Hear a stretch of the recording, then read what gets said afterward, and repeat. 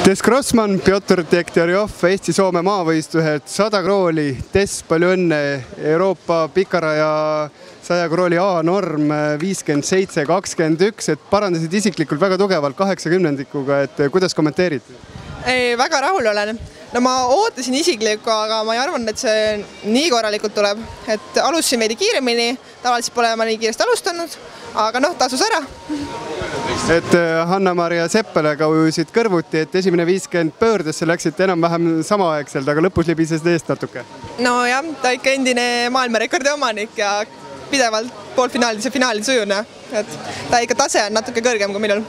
Aga te olete nüüd Pjotriga on 6 aega Itaalias treeninglaagris ja Armeenias kõrgmäestikulaagris, sellest on nüüd ainult 2 nädalat, kui ta Armeenias tagasi tulnud, et sellega vaadates nagu päris hea selline kõva isiklik. Ja väga rahul olen. Mäestiku tulemus peakski tulema, aga ma loodan, et järgmine nädal peaks veel parem olema. Lähme Soome-Eesti võistlema. Igal juhul tubli. Pjotr, sina vastutad meil Eesti koondises tänase päeva ainukese alavõidu eest, et sa ütlesid varem, et sa lähed võitma, aeg pole oluline, et kuidas kirjeldad? Väga hea oli, selles mõttes, et praegune seis on selline treeninguline, et teen trenni ja isegi kui praegu saad krooli, siis tundsin, et ei olnud kiirus, kui oli vastupidavus, et esimene 50, 24 algus, ta ei ole kõige kiirem, kõige teravam, kuid tagasi tulles ma tundsin, et ma suutsin tempot tõsta, ma panin jalad rohkem tööle ja see teine pool oli tugev, seega praegu on vastupidavust, kuid ei ole kiirust, kuid kiirust me ootame Euroopa meistrivõistlusteks. Absoluutselt, läksid Haripekka Liukosega kõrvuti, võtsid kohe väikse vahe sisse ja kontrollisid, et kas ainult paistis nii või nii oligi?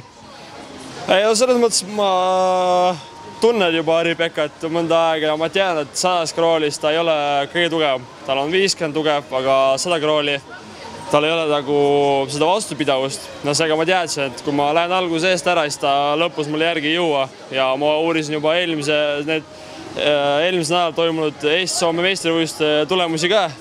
Seega ma tähendab Soome meistrivõistlus, mitte Eesti-Soome. Uurisin neid ja seal ta ujus 51.1 ja ma teadsin, et ma suunan sellest kiiremini jõuda. Et aga ma rahul. Kodutöö on tehtud, tubli, aga mis te lähiaja plaanid ette näevad teile mõlemale? Ma saan aru, et te peate plaane koos ja teete trenni koos ja... Järgmine nädalavahetus lähme võistlema Soome sprindil, siis 13. mai sõidame Itaaliasse ja kuni Euroopa akadeni vist ilmselt oleme seal. Et sul oli see nüüd A-norm oli põhieesmärk, eks ole, see on nüüd tehtud, et nüüd pingevabalt valmistume Euroopa akateks? Ei, homme tahaks ikka 50 ka A-normi lisaks, aga jah, Euroopa akateks. Sorry, Tess. Pjots? Mina valmistun Euroopa akateks praegu ja samamoodi nagu Tessilgi, et järgmine nädal lähme Soome-Eesti ja siis lenname 13. mai Itaalias, siis seal treenime ja eks näis, kindlasti on seal tulevad mingid võistlused ja võistleme seal ja näeb. Aga nüüd siin tagasi võistluse juurde, mis alad veel on ja mis pauke siin veel kirja pannakse? No minul on homme hommikul 200 vabalt, mis ei ole põhiala, aga ma loodan kindlasti isiklikku teha ja õhtul on 50 vabalt, millest ma ootan väga palju. Minul on hommikul 200 vabalt, arvestades praegust normi, ma loodan, et seal tuleb hea aeg ja siis kindlasti me tublite Eesti koondise meestega ujume teadet, seal kindlasti võidame ja siis õhtul 50 krooli ja jällegi teada. Ja viimane küsimus, et kui soovitaksite inimesele sporti teha, mõne ala valida, siis mida soovitatakse? Ujumine. Ainuke spordiala, mis päästab elusi, ujumine. Õige vastus, aitäh teile!